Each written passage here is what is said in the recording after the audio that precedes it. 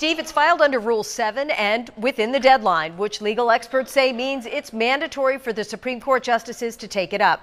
Bigger states have intermediary appellate courts, but because New Hampshire is small, this is the only option. At Adam Montgomery's sentencing hearing this summer, he surprised trial watchers by standing up and addressing the judge. I did not kill my daughter Harmony, and I look forward to my upcoming trial to refute those offensive claims.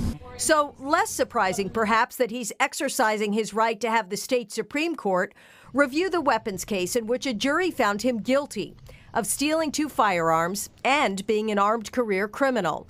That conviction resulting in a mandatory 15 to 30-year prison term. The appeal is asking the New Hampshire Supreme Court to take 4 specific questions under consideration.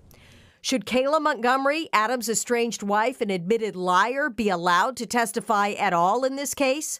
Should rumors about stolen guns be permitted as evidence? Should portions of video of Adam at an ATM be admissible as character evidence?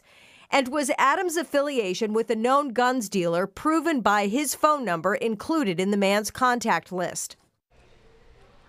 In another motion filed 2 weeks ago, Montgomery is also exercising his right to have his sentence reviewed by a panel of judges. For News 9 Investigates, I'm Amy Cavino.